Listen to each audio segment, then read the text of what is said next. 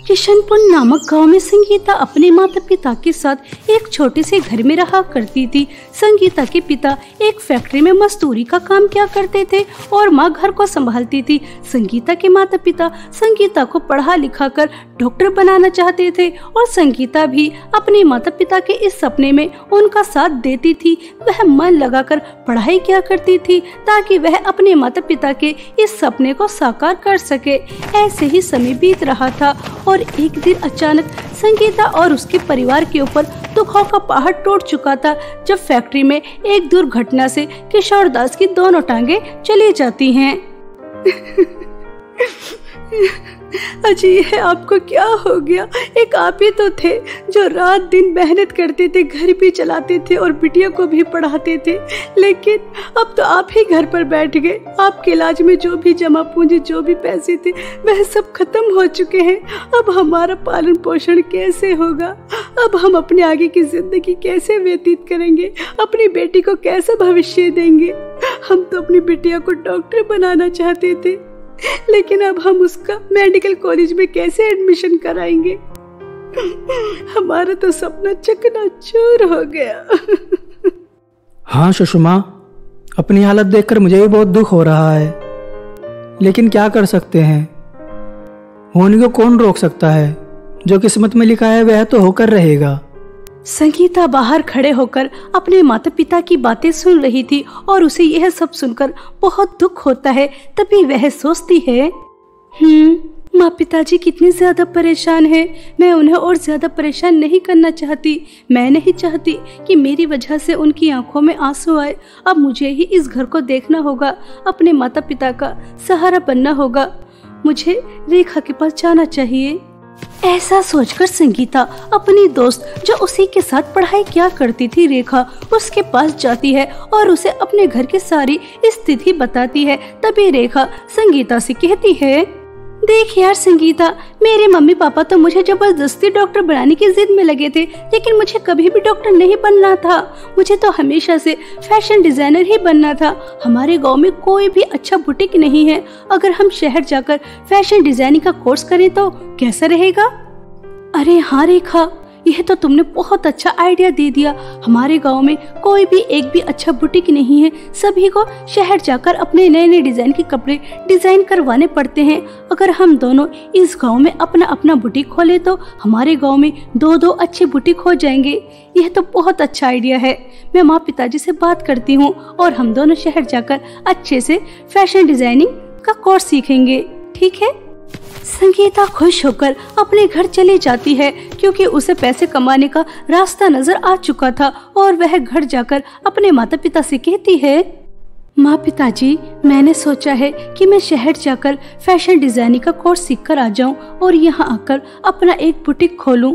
पिताजी, मुझसे आपकी हालत देखी नहीं जा रही और माँ, आप भी अक्सर बीमार रहती हैं। अब मुझे ही इस घर के बारे में सोचना है, इसलिए आप मुझे शहर जाकर फैशन डिजाइनिंग का कोर्स सीखने दीजिए और उसके लिए मुझे थोड़े से पैसे दे दीजिए। अरे वाह मेरी प्यारी बिटिया, तुम तो बहुत ही ज्यादा समझदार हो गई। बेटा, अब तुम ही हो हमारी आखिरी उम्मीद। यह फैसला बहुत अच्छा लिया है। बेटा, हमारे पास पैसे तो नहीं, लेकिन मेरा एक सोने का कंगन रखा है। तुम उस कंगन को बेचकर वह पैसे शहर ले जाना और खूब मेहनत और लगन से काम सीखना, ठीक है मेरी प्यारी बच्ची? अपनी माँ से वह सोने का कंगन लेकर और आंखों में बहुत सारे सपने लेकर वह रेखा के साथ शहर चली जाती है और दोनों दोस्त बहुत ही ज्यादा मेहनत और लगन से फैशन डिजाइनिंग का कोर्स सीखती हैं और कुछ ही महीनों में दोनों एक अच्छी फैशन डिजाइनर बन जाती हैं और वह शहर से वापस आकर अपने गांव में अपने अपने बुटीक खोल लेती हैं। रेखा की आर्थिक स्थिति अच्छी थी, इसलिए वह अपने बुटीक पर ज्यादा ध्यान नहीं दे रही थी, कस्टमर से ज्यादा अच्छे से बात नहीं करती थी। और वहीं दूसरी तरफ संगीता को अपने घर के हालात बहुत अच्छी तरह से पता थे, इसलिए वह रात दिन मेहनत करती है और अपने बुटीक को आगे लेकर जाती है और जो भी कस्टमर उसके पास आता उससे बहुत ही ज्यादा प्यार से बात करती है।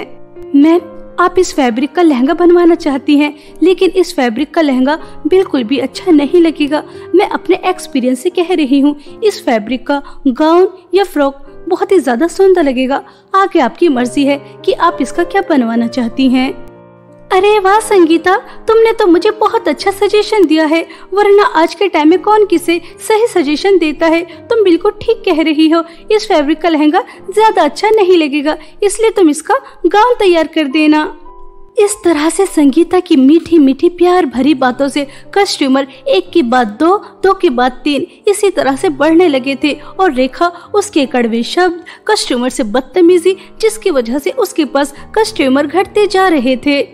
रेखा, मैंने तुमसे पहले ही कहा था कि मुझे आलिया भट्ट जैसा लहंगा चाहिए, लेकिन ये तो कहीं से भी आलिया भट्ट जैसा लहंगा नहीं लग रहा। इसे पहनकर तो मैं बिल्कुल बदसूरत लग रही हूँ। इस लहंगे में ना फिनिशिंग है, ना ही डिजाइनिंग, कुछ भी नहीं है। तुमने झोला सा बनाकर तैयार कर दिया।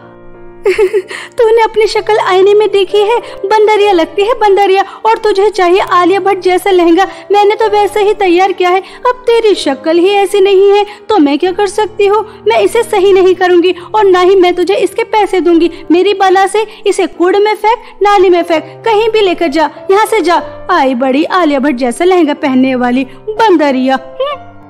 इस तरह से रेखा अपने कस्टमर से बात करती थी, उनके कपड़े भी बिगाड़ दिया करती थी, जिस वजह से उसके पास कस्टमर आना बिल्कुल बंद हो जाते हैं। संगीता तरक्की पर तरक्की कर रही थी। संगीता और उसके माता पिता बहुत ही ज्यादा खुश थे, लेकिन रेखा संगीता की इस तरक्की से जलने लगी थी। जिस तरह से इस संगीता की बच्ची का काम चल रहा है, कस्टमर की लाइन लगी रहती है, इस तरह से तो एक दिन बहुत ज्यादा अमीर हो जाएगी और इसका दूर दूर तक नाम होने लगेगा। अभी तो सिर्फ हमारे गांव में ही हो रहा है, इसके पास तो बड़े बड़े ऑफर आने लगेंगे। मैंने ही इसे रास्ता दिखाया और मेरे ही रास्ते दिखाई पर इतनी तरक्की कर रही है। कुछ तो करना ही होगा। मैं इस तरह से इस गरीब को आसमान की ऊंचाइयों पर नहीं जाने दूंगी, इसके पर अभी ही काटने होंगे। इस तरह से रेखा बेचारी संगीता को बर्बाद करने का प्लान बना लेती है।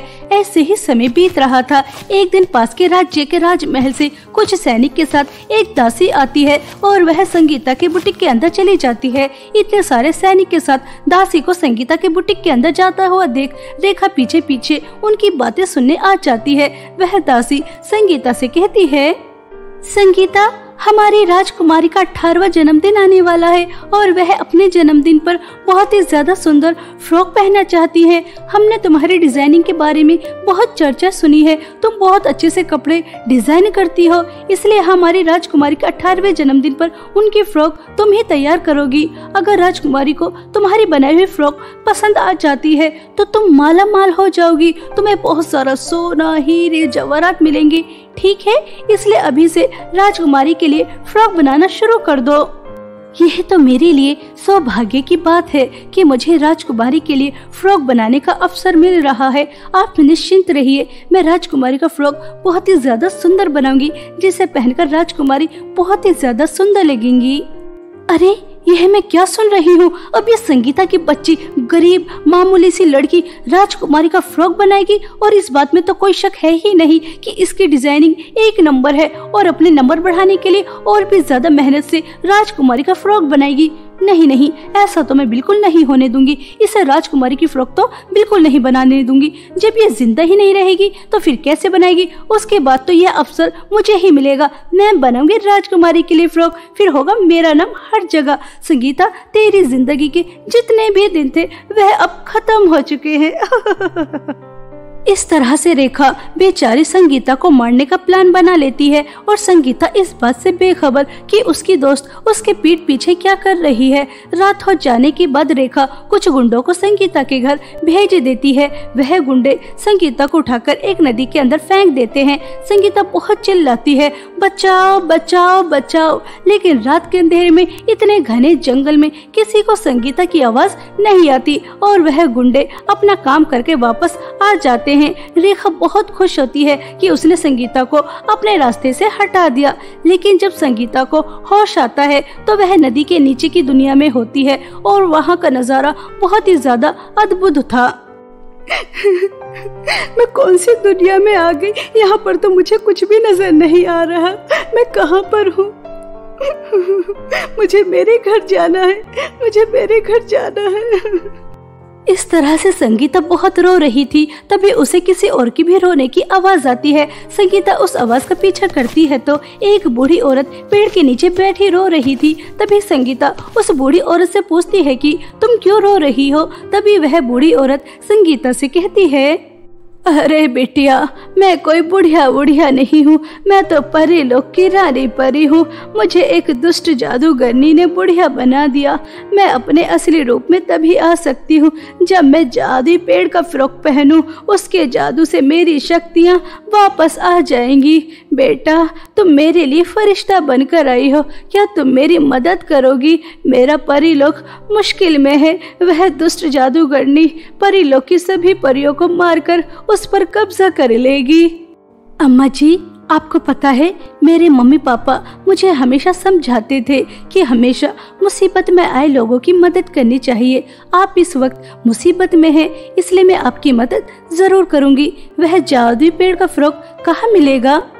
वह बूढ़ी औरत संगीता को बता देती है कि जादुई फ्रॉक का पेड़ कहाँ मिलेगा। संगीता जादुई फ्रॉक लेने के लिए निकल जाती है। कुछ समय बाद वह जादुई फ्रॉक के पेड़ के पास पहुँच जाती है तो उसे उस पेड़ पर लगे बहुत ही ज्यादा सुंदर सुंदर फ्रॉक नजर आते हैं। तभी संगीता उस जादुई फ्रॉक के पेड़ से कहती है, जादुई फ्रॉक के पेड़, मुझे आपके पेड़ का एक जादुई फ्रॉक चाहिए। एक बूढ़ी अम्मा मुसीबत में है, मुझे उनकी मदद करनी है।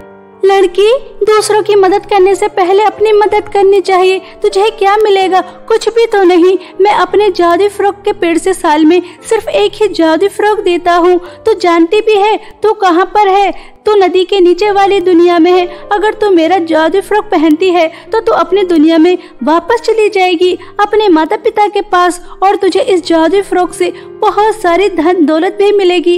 इतनी धन दौलत कि कभी तुझे पैसों की कमी नहीं होगी। लेकिन अगर यह जादुई फ्रॉक तो उस बूढ़ी औरत को दे देती है तो तू हमेशा हमेशा के लिए यहीं रह जाएगी, कभी अपने माता पिता के पास वापस नहीं जाएगी। अब फैसला तेरे हाथ में है कि तू यह फ्रॉक उस बूढ़ी औरत को देना चाहती है या फिर अपनी मदद करना चाहती है।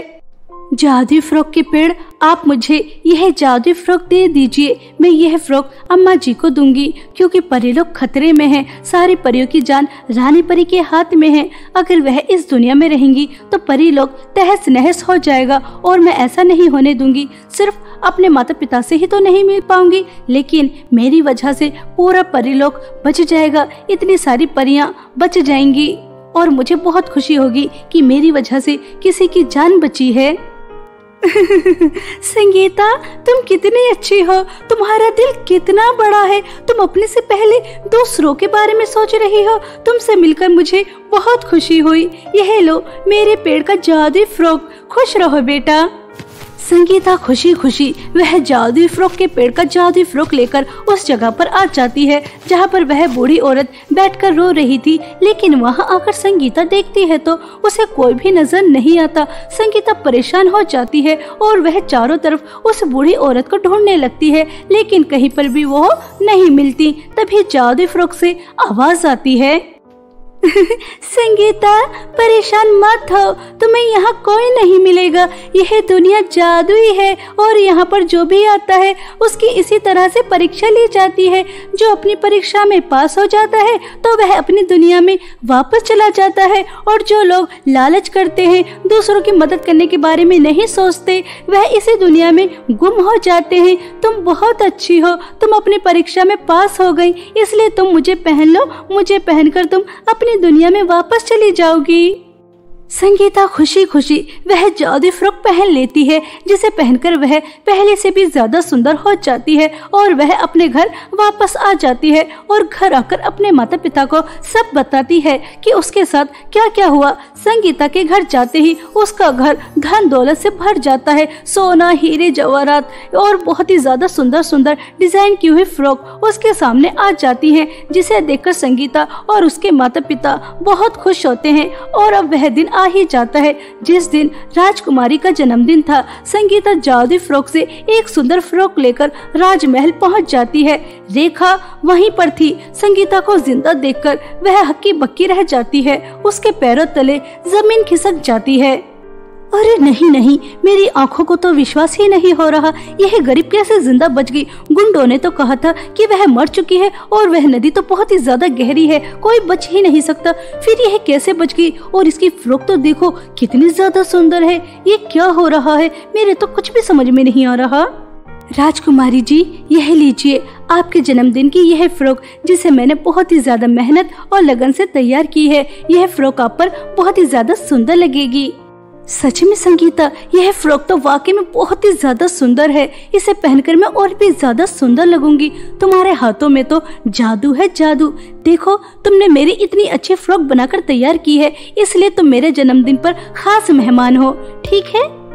संगीता राजकुमारी की बातें सुनकर बहुत खुश हो जाती है कि वह राजमहल की खास मेहमान है और राजकुमारी के साथ वह उसका जन्मदिन का केक काटेगी। लेकिन रेखा यह सब देखकर जल भुनकर राख हो रही थी कि उसकी सारी मेहनत पर कैसे पानी फिर गया। रेखा मुंह बनाकर घर वापस आ जाती है और संगीता राजकुमारी के साथ उसका जन्मदिन सेलिब्रेट करती है, बहुत ही ज्यादा एंजॉय करती है। संगीता को उसके अच्छे स्वभाव की वजह से जादुई पेड़ का जादुई फ्रॉक मिला, जिसकी मदद से आज वह अपने माता पिता के साथ एक हंसी खुशी जीवन बिताती है।